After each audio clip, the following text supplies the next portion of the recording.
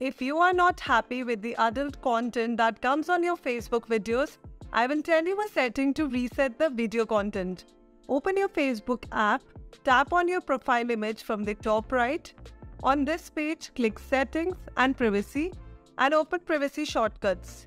Here, scroll down and under your Facebook information, click See Your Activity Log. Now go to Logged Actions and Other Activity and tap Search History.